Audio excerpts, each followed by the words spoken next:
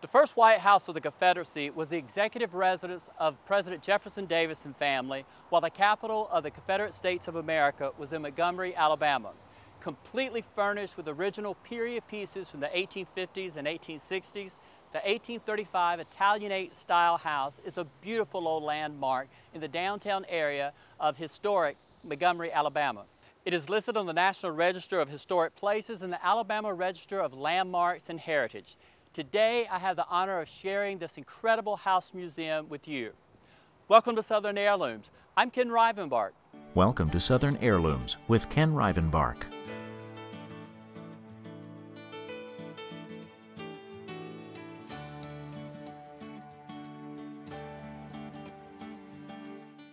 Welcome back to Southern Heirlooms. I'm Ken Rivenbark. Led by South Carolina on December 20th, 1860, Mississippi, Florida, Alabama, Georgia, Louisiana, and Texas seceded from the United States of America in rapid succession in the first week of 1861. On February 4th of 1861, the seceded states met in Alabama State Capitol building to form the Confederate States of America. A few days later, on February 18th, Jefferson Davis of Mississippi was sworn into office as the first president of the Confederacy. A military hero, former Secretary of War, and former U.S. Senator, Davis had been at home near Vicksburg, Mississippi when he received the news of his election by telegraph. As was the style of the day, he reluctantly accepted and journeyed to Montgomery by steamboat and train for his inauguration. Varina Ann Howe Davis, the new First Lady, was a daughter of a former governor of New Jersey and a cousin of Aaron Burr. Accustomed to move in elaborate social circles, she entered her duties with clear intent to charm both Confederate and foreign leaders with extreme social dignity and hospitality. Before joining her husband in Montgomery, for example, she arranged for a French chef to join the family in the new capital and also acquired an elaborate state carriage and custom-designed French gowns. On February 21st, 1861, the Provisional Confederate States Congress authorized the leasing of a new executive mansion in Montgomery for the new president and his family. The structure, known today as the first White House, was obtained for a then stunning sum of $5,000 per year from its latest owner, Colonel Edmund S. Harrison of Prattville. The house was built in 1832 to 1835 by William Sayre. The first White House passed through a string of owners who considered it a fashionable residence. Already 30 years old, it was remodeled into the Italianate architectural style in 1855 by Colonel Joseph Winter. The Italianate style was then popular across the South and gave the renovated home new value and charm. The home then stood near the Alabama River at the intersections of Lee and Bibb Street. It was a prime location as much of the activity of the Confederate government was centered in the area. Throughout the spring of 1861, the first White House of the Confederacy hosted sparkling receptions and events. Numerous writers of the time described the elegance and charm with which Mrs. Davis received guests, and the house became the social center of the South. The house continued to function as the Southern White House until the end of May, when the Davis family moved to Richmond, Virginia, which had become the new capital of the Confederacy. More states soon joined the Confederate States of America. The mother state, Virginia, succeeded on April 17, 1861, followed by Arkansas on May 6.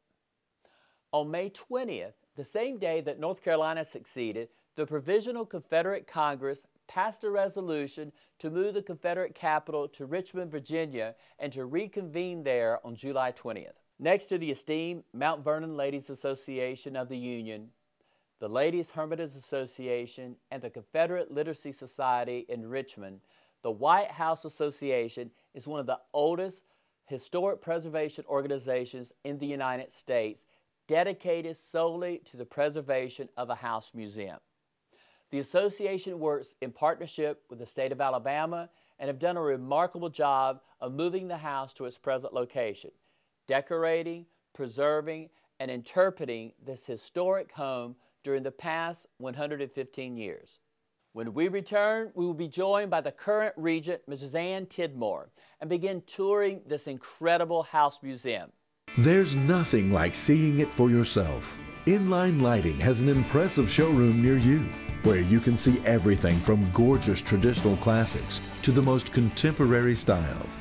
Our certified lighting specialists are educated to help you find the perfect fixture for any space.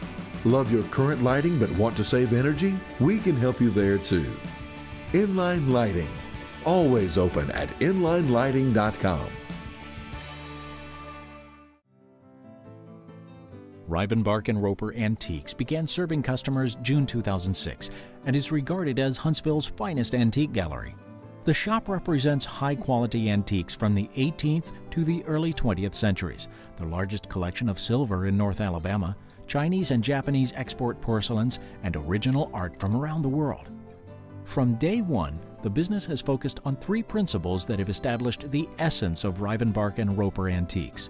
They take great pride in providing their clients with the highest quality merchandise at the lowest prices possible, offering hospitality and personal service to build a relationship of trust, and to celebrate with customers the joy of bringing beauty, style, and elegance to their homes.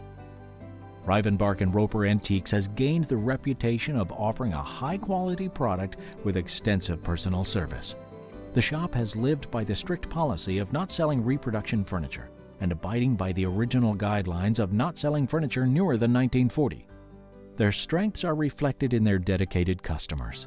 Customers know that when they engage in business with Rivenbark & Roper, they can count on truth, knowledgeable information, and customer dedication.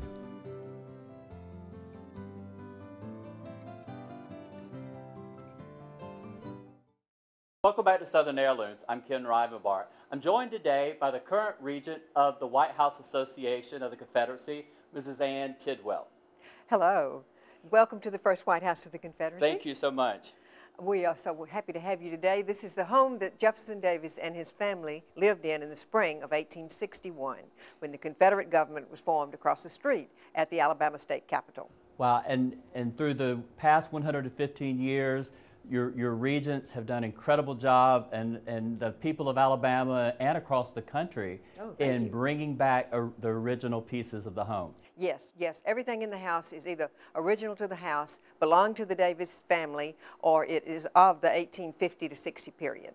I think that's quite amazing. We're standing in the entryway of the first White House of the Confederacy, and we're going to be looking at some of the artifacts here, beginning with the Great Seal. Can you tell us about that? Yes, thank you. The Great Seal of the Confederacy was adopted by the Confederate government with the understanding that they were doing what their revolutionary forebears had intended by starting a new nation, and George Washington is in the center of the Great Seal of the Confederacy. He is. And what is the age of this piece? This piece is an original lithograph, and it is of the 1870 period. Great. And we're standing next to this beautiful portrait of President Davis, and it hangs above this incredible sofa. Let's tell our viewers about the two pieces. Sure. The portrait is a copy of the original, which hangs in the Pentagon in Washington, because Jefferson Davis was Secretary of War under Franklin Pierce. And who painted this portrait? The portrait was painted by Louise Schaefer Cohn, and she was a Birmingham artist, and it was done in 1970. It's incredible. It really is. The sofa has an incredible story. It has quite a provenance. The sofa was purchased by President Davis and was in his office in the Alabama State Capitol when he was here in Montgomery. Then when the Confederacy moved to Richmond and the Davises left, President Davis gave this sofa to his personal secretary, Mr. Alexander Clitheroe. It was in his family for many, many years, and the Clitheroe family donated it back to the first White House. That's incredible. The sofa is 1840 Empire. It's in the French Restoration period. And I want to show our viewers a couple more beautiful pieces here at the entry hall. We're standing next to a fine mahogany pier table. The pier table dates to 1840, 1845, and is believed to be Philadelphia. And the French mirror is exquisite, exquisite. It is French Continental and dates to 1860. Wow. And of course, the vase on the top of the table is one of my favorites, Old Paris. Yes, and we have the matching payoff to the vase in the first parlor. Incredible. And speaking of, you gave us a great lead in. Let's go into the first parlor. Fine, let's do. Okay. We're standing in the first parlor, and there are three things of importance I want our viewers to know about. First of all, the portrait behind us of Sarah Knox Taylor. Yes, yes. Sarah Knox Taylor was Jefferson Davis's first wife. She was the daughter of Zachary Taylor, who was, of course, later President of the United States. Yes. And so she was the only person to be married to a president and be the daughter of a president. Wow, and unfortunately, they were only married 3 months when she died of malaria. Mm-hmm. And yes. Then he lived on the farm for 8 years in seclusion, studying law. Yes, that's right. Fascinating. The next piece I want to talk about is this beautiful gasolier. It is original to the home, built yes. in 1835. And gilt bronze, mm-hmm. and it has 3 figures. Tell me about those. Yes, they're the 3 muses. They're beautiful. And these were originally gas, of course, so the gas would have been piped in. From the street, yes. Wonderful. Mm-hmm. And the last thing I want our viewers to know about are these carpets. Originally in a home this age, the carpets would be wall to wall. And let's talk about these. Yes, these are Wilton carpets. They are 1850s, and they were on a plantation in Virginia. And they had cut out the insert here to, for the fireplaces. And I think it's wonderful that you've been able to invert the rug and use it for a platform area for visitors in the museum. The entrance area. Great. And we're in the second parlor, and there's so many incredible things here to see, but I've picked out a few things I want you to talk about. In the 2 parlors and the dining room are these beautiful cornices. Mm-hmm. Yes. Can you tell our viewers about them? We think that Mrs. Davis brought the cornices to Montgomery when she came to live here when President Davis was president. Interesting. Mm-hmm. So they're at least from the 1860s, maybe earlier. Oh, yes, that's right. They're beautiful, and they are tooled brass. Yes, that's right. They're incredible. And 2 of my favorite items in this room is President Davis's chair and the family Bible. Can you tell us about them? Yes. Now, the chair was a chair that Mrs. Davis, after 2 years of imprisonment, she was able to send him this chair to sit on. Until then, he had to sit on a hard wooden bench. So he used this in his cell? Yes. And the Bible was the family Bible at Briarfield, their plantation home in Mississippi. Mm-hmm. When the Federals ransacked Briarfield, one of the officers stole the Bible, or we call it liberated. Right. And he kept it until much later when his brother gave it back to us. Amazing. It was. Stay with us. When we return, you can see more incredible items here at the first White House of the Confederacy in Montgomery, Alabama. Established in 1978, Randy Roper Interiors is the premier interior design firm for residential and commercial projects. The goal at Randy Roper Interiors is to work with each client to create a beautiful, warm, and comfortable space that reflects your individual tastes. Randy Roper Interiors offers one of the largest resource design libraries in Alabama and is located at 311 North Jefferson Street in downtown Huntsville. Randy Roper Interiors, where experience matters. Peace Loving Animals is an animal rescue facility located in Tanner, Alabama, where we educate the community of the humane treatment of animals, caring for abandoned strays, and finding homes for unwanted yet lovable pets. You can be the voice for an abandoned animal by supporting Peace Loving Animals today. This advertisement is proudly sponsored by Keystone Laboratories of Decatur, Alabama, helping protect the public health and environment through quality testing. Welcome back to Southern Heirlooms. I'm Ken Rivenbark. I'm joined today by Regent Ann Tidmore of the first White House of the Confederacy. We're standing in the beautiful dining room, and the first thing you notice are these 2 beautiful mirrors, and they're reflecting the beautiful Baccarat crystal chandelier. But Ann, there's something wonderful in this room I want to point out, and that's this wonderful silver water cooler. Silver water cooler, yes. Tell us about it. This is one of the most unique pieces in the house. This water cooler was given to Captain Jesse Cox, who was a steamboat captain on the Alabama River in 1858. Wow. And by the people of Montgomery, Alabama. And it has his name, a cartouche with his name, and given to the people, given by the people. So. Now there's an interesting story of how this was saved. Tell us about this. When General Wilson, the federal cavalry officer, came to Montgomery, and they called him Wilson's Raiders, the people of Montgomery felt they were in great peril, and this piece was buried, supposedly, to keep the Wilson's Raiders from stealing it. Wow, that's incredible.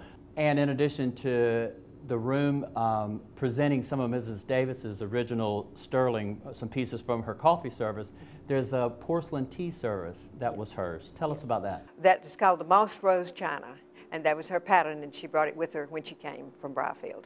It's beautiful. We're going to move into the rear parlor next and look at some more incredible pieces of furniture. Yes, let's do. Great. We moved into the rear parlor of the first White House of the Confederacy, and we're standing in front of this incredible painting, and it's powerful. Yes, yes. Tell us about it. It's representative of the mourning that the women of the South went through in the post-bellum period. It shows the woman, of course, in her mourning dress. She has the letter, the gun, and the uniform. Yeah, it's very, as I said, very powerful.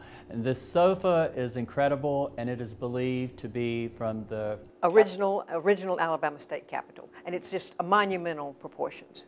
Okay, we mentioned earlier that the house was built by William Sayer. Yes. He was relative of Zelda Sayer Fitzgerald, wife of F. Scott Fitzgerald. Right. And their daughter Scotty donated some furniture to the home. Tell us about this. Yes, Scotty was a friend of my predecessor, and she gave us these two beautiful lady and gentleman's chairs and a wonderful secretary desk bookcase that belonged to the Manchin family in Kentucky. Wonderful. We're standing in the bedroom of President Jefferson Davis, and I feel like we're standing on sacred ground.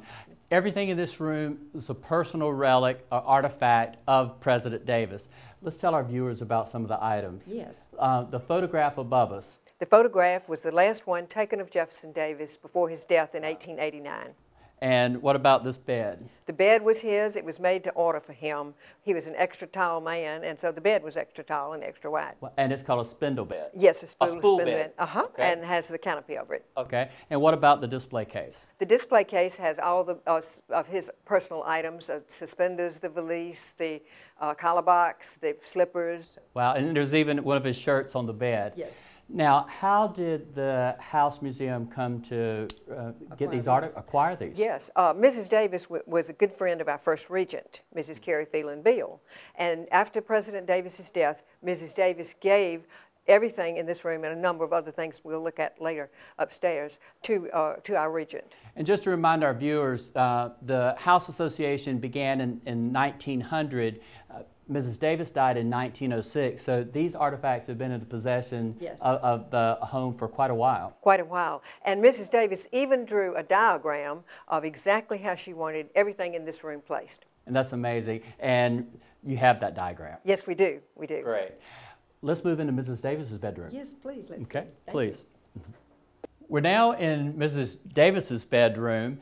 And we're standing in front of this beautiful bed, and although it was not hers, it is period, and it has an interesting story. Yes. Let's talk about that. Yes, this bed was made in Massachusetts, and it was supposed to have been slept in by General Lafayette when he came to America. That's incredible. Behind us in the corner is a piece that was Mrs. Davis. It's a Empire mahogany piece. It's actually her wig stand. Yes, and it has her wigs in it. Amazing. I think one of my favorite pieces of furniture in the house is this wonderful wardrobe. Let's tell our viewers about that. Yes, this wardrobe was made by slaves on the plantation at Briarfield. And dates what, 1840, yes, 1845? Yes, quite old. Mm-hmm. And it's got a primitive look, but a beautiful bonnet top. It's incredible. Now, save the best for last, this beautiful portrait of Mrs. Davis. Yes. We got that from Sotheby's in New York when it came for sale. And she was 19 when it was painted before she married. Money well spent. She's just exquisite. When we return, we're going to move upstairs and tour one of the bedrooms. There is so much to see here. We cannot show you everything, but you've got to come visit the first White House of the Confederacy in Montgomery, Alabama. Stay with us. We'll be right back. To say you've worked too hard to let this economy jeopardize your future would be an understatement. While you don't have control over today's markets, you do have control over how well prepared you are for the future. That's where the Keene Group at UBS Financial Services Incorporated in Huntsville can help. Wealth management advisors Penny and Tom Keene will create a plan that can help you weather the uncertain markets while keeping you on track. Call or visit our website, The Keene Group at UBS Financial Services Incorporated in Huntsville. Member FINRA SIPC. The following advertisement is proudly sponsored by Moss Lumber Company of Gurley, Alabama. A New Leash on Life helps thousands of homeless animals each year find a forever home. Our main purpose is to end the euthanasia of wonderful adoptable pets in our community. Your support is greatly needed to carry out our mission.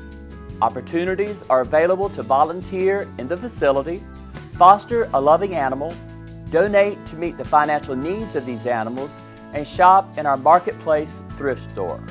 Visit us today. A New Leash on Life needs you.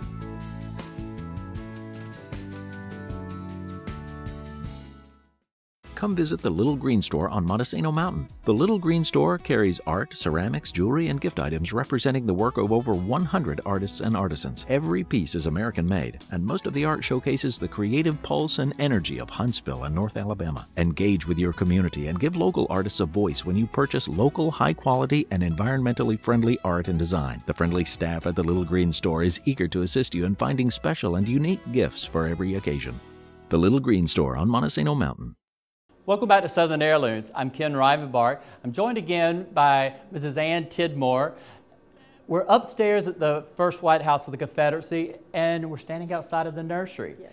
Ann, let's tell our viewers what's here. Oh, we love our nursery. There's a baby bed that was given to the Davises for the children. And this is the canopy bed. Yes, yes. Beautiful. Right. And what about the clothing? The clothing, yes, is all Davis children's clothing. And amazing stitch work. It's really beautiful. And in addition, there's a 1820 cradle in the floor. Yes. It's just sweet. Let's move into one other room that I think our viewers are going to find most fascinating. Yes. Shall we? Please. Thank you. And we're standing in another bedroom, and this is so unique. You've got to tell our viewers about how these pieces were acquired. Yes, thank you. These are Mrs. Davis's New York bedroom pieces. And after President Davis died, Mrs. Davis and her youngest daughter, Winnie, who was unmarried, moved to New York City, where Mrs. Davis worked for Pulitzer. Mm-hmm. And they lived in a series of hotels, and she was within the Majestic Hotel in New York with this furniture when she passed away. Okay, so this is the actual bed that Mrs. Davis passed away in. The wicker set in front of us. Yes. They had tea. Yes. This is her china. Yes. It's amazing. And the interesting little piece of furniture in the room. It looks like a chest, but it's actually a pull-out bed. Yes. Now, was this in the hotel also? Yes, it was. And Winnie, the youngest daughter, would sleep on it. Amazing. Every night. One last thing you've got to tell us about this is this exquisite quilt. Yes, we call this the gunboat quilt because the women of Alabama made these quilts to sell, to raise money for a gunboat for Mobile Harbor during the war. So this one is, was made before 1862. And it was raffled at least 3 times. What people would do, they would raffle them off to raise the money, and then the person that bought it was supposed to present it again so that it could be raffled over and over. Keep it going. Yes. Wow, yes. That's amazing. And it was finally bought by Reverend Hutchinson in Summerfield, Alabama, and his granddaughter donated it to us much later. Wow, it is exquisite. It is exquisite. The first White House of the Confederacy is full of life today and allows each of us to relive an amazing chapter of our American history. The collection of heirlooms of the Jefferson Davis family and the historical relevance of this home is a result of the passionate work the White House Association has amassed for over 115 years. On behalf of the association, I wish to offer my thanks to the thousands of people who have donated items back to the first White House of the Confederacy, as well as financially assisting its cause. The House Museum is a living history book, and one I hope you will visit soon. With a heart full of gratitude, I'm Ken Rivenbark with Regent Ann Tidmore. The first White House of the Confederacy was the executive residence of President Jefferson Davis and family, while the capital of the Confederate States of America was in Montgomery, Alabama. Completely furnished with original period pieces from the 1850s and 1860s, The 1835 Italianate house is a beautiful old landmark in the downtown area of historic Montgomery, Alabama. The White House Association, established in 1900, has amassed one of the most comprehensive collections of artifacts of the Davis family and is one of the jewels of Montgomery, Alabama.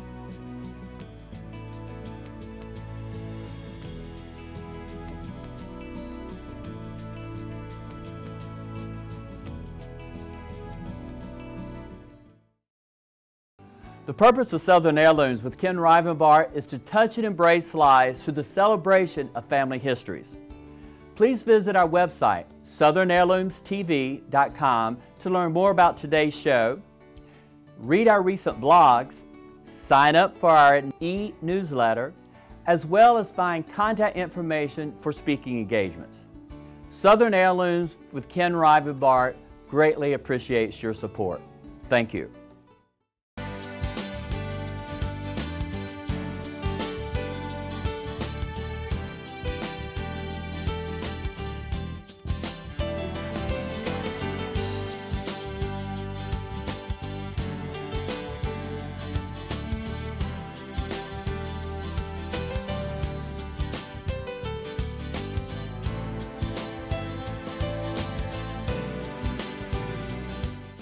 Rivenbark & Roper Antiques began serving customers June 2006 and is regarded as Huntsville's finest antique gallery. The shop represents high-quality antiques from the 18th to the early 20th centuries, the largest collection of silver in North Alabama, Chinese and Japanese export porcelains, and original art from around the world. From day one, the business has focused on three principles that have established the essence of Rivenbark & Roper Antiques. They take great pride in providing their clients with the highest quality merchandise at the lowest prices possible, offering hospitality and personal service to build a relationship of trust, and to celebrate with customers the joy of bringing beauty, style, and elegance to their homes. Rivenbark & Roper Antiques has gained the reputation of offering a high-quality product with extensive personal service.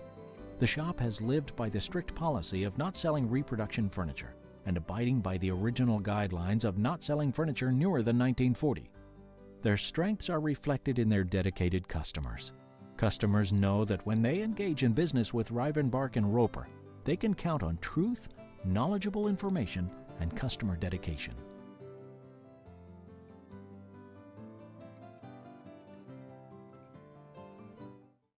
Friends of the Alabama Governor's Mansion is a 501c3 nonprofit organization that works to promote and preserve the historic Alabama Governor's Mansion complex located on South Perry Street in downtown Montgomery's Garden District.